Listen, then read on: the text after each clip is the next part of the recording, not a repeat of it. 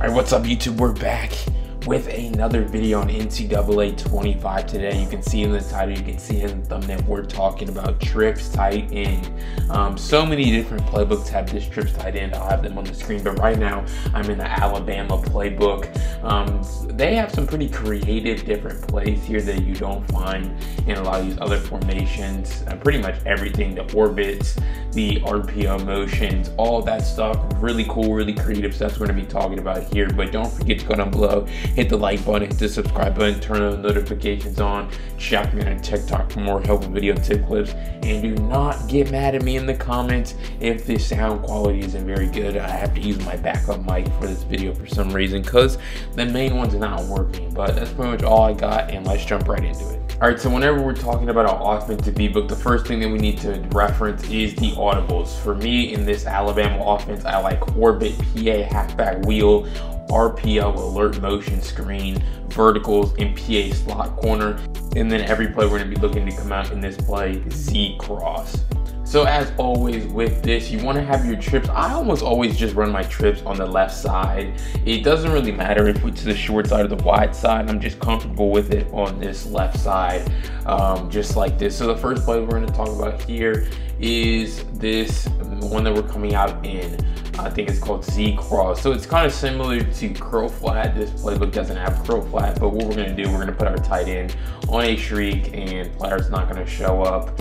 But yeah, we're just going to put our tight end on a shriek actually and block the running back. And so when we go to snap the ball against a cover 2 defense, we're going to have that crosser open over the top of that cloud flat, and then we're going to have an opportunity to pick up some more yards after the catch. So it's going to be very difficult, almost impossible for them to guard this little crosser here, because it's going to get over the top of their zone drops every single time, whether it be a 25 or a 30. You know, it doesn't really matter. Eventually he's going to run over the top of a zone drop and be able to run underneath of a deep half just like that. And then, you know, we're going to go ahead and put them in a cover 3 here, because I want to show that the backside of this play is also going to be open. So we go to take the snap here, we're looking, we're reading it, and now we have that window open backside to Isaiah Bond.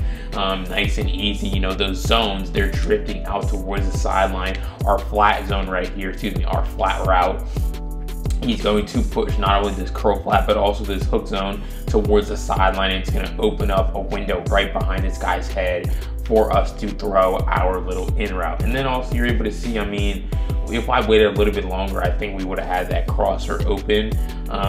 So that's also something that you can do. So again, going through this pretty quickly here, we're gonna have cover 1 hole. We're just gonna put them in a cover 1. So with this, you could actually call this play stock. You have 4 man beaters because that tight end, he's running an option route. So that means if he's manned up, he should run out towards the sideline, but he shouldn't run. Let's see, can we use our custom stems? Someone told me I need to use more of these custom stems.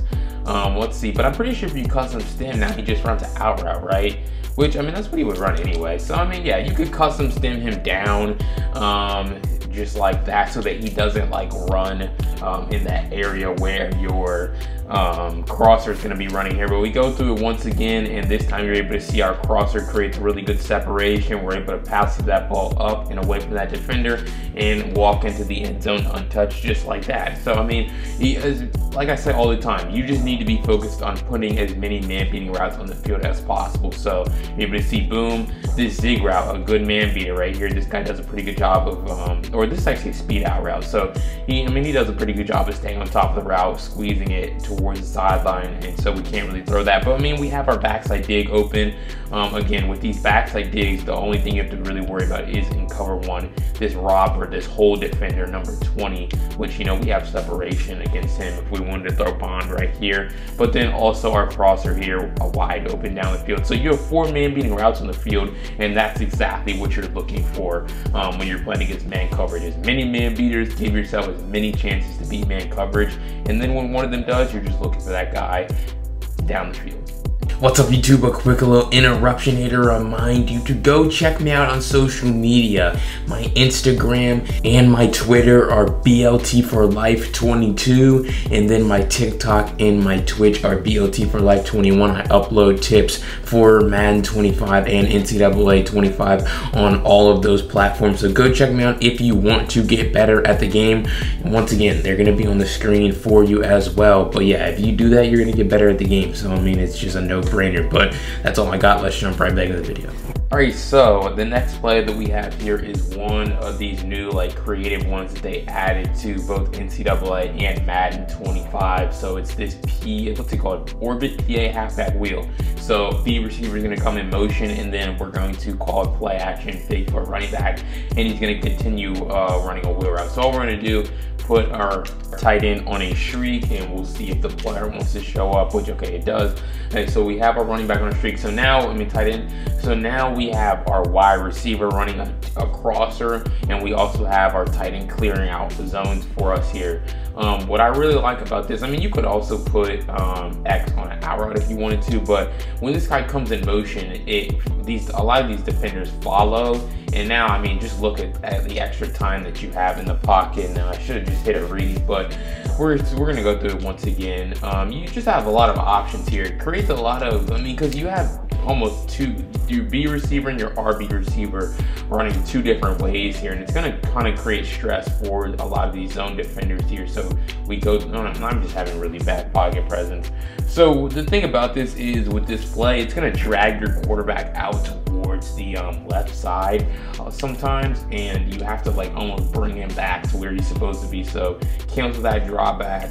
Now you're able to step up. We have wide open down the field. If we can, block a 3-man rush from one of the worst defenses in the SEC, it would be really nice for us here. But you're able to see play action fake, allow our running back continue running his wheel route. You could throw this running back right here if you wanted to.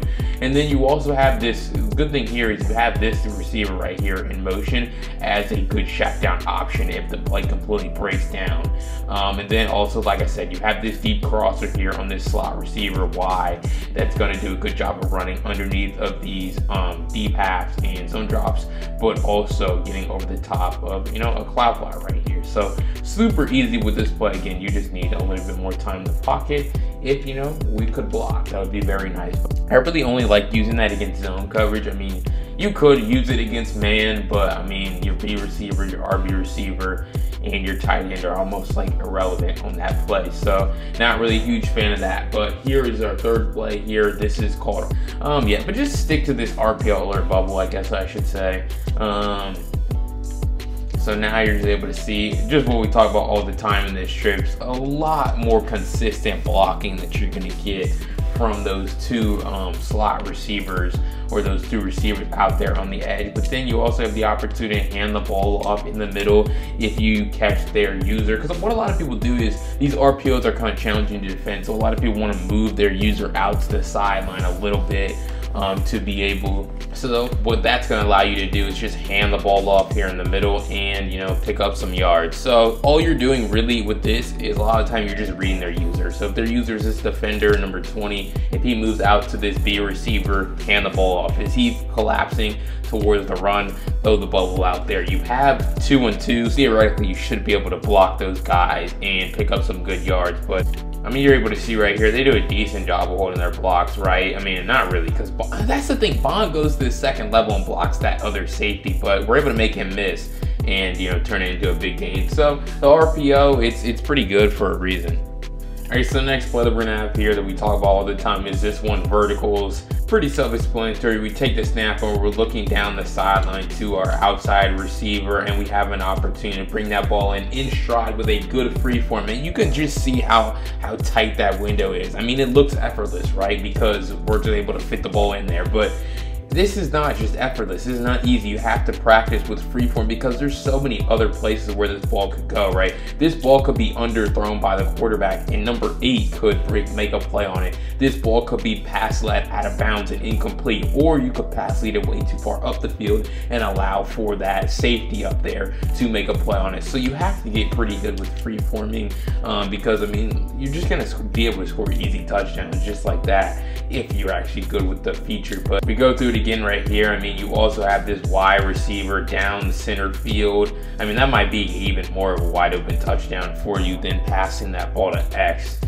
Because what happens is, it's just the way that this route is kind of made in this game, where he kind of bends off to the middle once he runs about 20 yards down the field. Like, he doesn't run right at the safety, he kind of moves a little bit further inside, and that's what really makes this good against a cover 2 defense. Is, you know, you have both of those open, and the safety is kind of in no man's land. He really can't defend either one of those right there. But if we go through it again here, this is going to be against a cover 3 defense this time.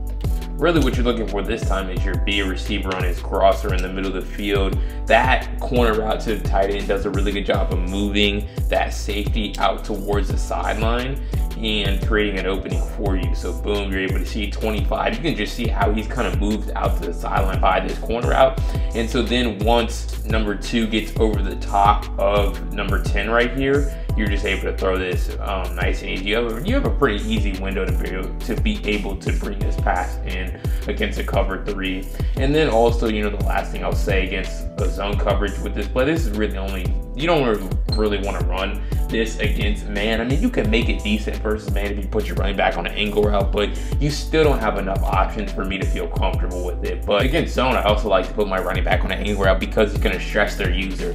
Now you create a high-low. Do I want to guard B over the top, or do I want to guard this running back angle route when he comes out of the backfield? Now, a lot of the time, people are going to take that deeper route because that's kind of what we're taught with our user, defend the deepest threat on the field. And then, you know, you make them pay the price for that when you throw this running back angle route underneath. So, I mean, super easy right there. All right, so the last thing that we're going to talk about here with this play is PA slot corner. This is really good against every coverage. We'll start with cover 1 hole or man coverage. Really, it's all the same. Whether they run cover 0 or cover 1 or cover 2 man even, you know, you have an opportunity to, especially if they're backed off, which if you're using a team with a fast receiver, a lot of people are going to give at least 1 receiver cushion, which is sometimes all you need. But here we take the snap, we cancel our play action, and we're just looking, and we're looking down that sideline, and we're able to pass you that corner route. He did a pretty good job of creating separation at the top of the route, and then, you know, that defender kind of bent him off towards the sideline, squeezed that route, but good free form. But we go through it again right here, and we take the snap, and boom, man, corner out wide open again down the sideline, bring that pass in. We take a look at the replay. Let's see, do we have anyone else open? Because, I mean, that corner rout's not going to get open every single time. I mean, but we need number 0 to create something. He actually does a pretty good job of getting open here. Bond gets boxed, but, you know, 0 is open in the middle of the field if you want to throw that tight end. I mean, this would take a really good pass lead and aggressive catch down in order to bring that pass in, or also a pretty good animation. So that's that play gets man. Again, you have 4 man beaters. There's really no telling on what play it's going to get open, but, you know, just kind of have to make the read here. But you know, we go through it again. This time we're going to be playing against a cover 3, so it's what we talk about all the time against cover 3 defenses. X on a streak, Y on an out route.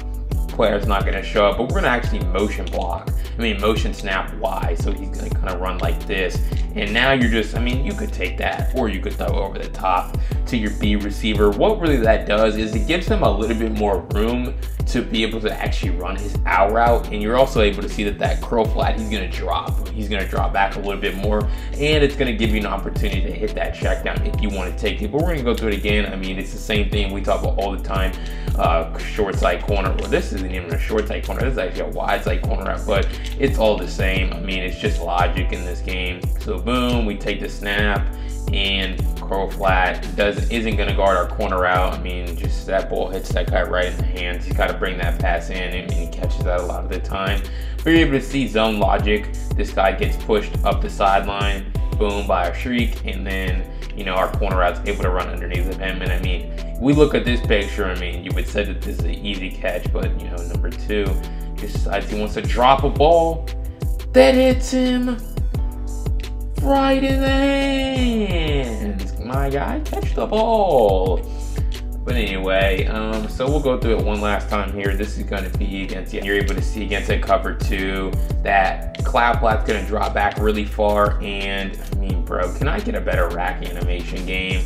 I mean, you have an out route open and wide open on the field. I mean, my guy, number 0, just has to get a better rack right here. I mean, there's no one in the flat. Like, this is literally a hook zone. You shouldn't even be able to contain this at all. And then I'm also going to need my tight end to be unselfish and turn to a lead blocker here, but none of those things happen. So this is the result of the play, a little 3-yard gain. But I mean, it's just understanding the game. There's no flat on that side. You put a flat route on the field, you throw it, especially if that guy's going to drop back to contain that corner route. You're going to have it open, and it should be able to turn into a much bigger gain than that for you. But I mean, those are the 5 plays I really like out of the trips tight end. You're able to attack every level of the field against every defense with really only 4 plays, really only 4 or 5 plays. You know, mix these in, and you know you're gonna have a lot of success on offense here in college football 25. But let's jump right to the outro.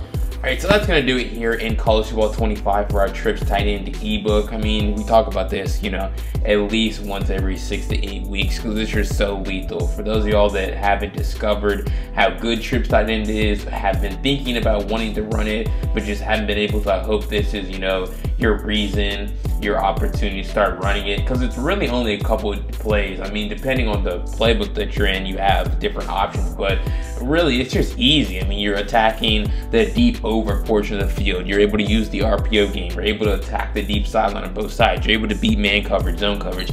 You really have everything you need. So yeah, trips tight end, one of the best formations here in the game. And let me know if you guys have any questions down below in the comments section. I will be happy to answer them. But don't forget to go down below, hit the like button, hit the subscribe button, turn those notifications on. Check me out on TikTok for more helpful video tip clips. And I'll see you guys in the next video. Peace.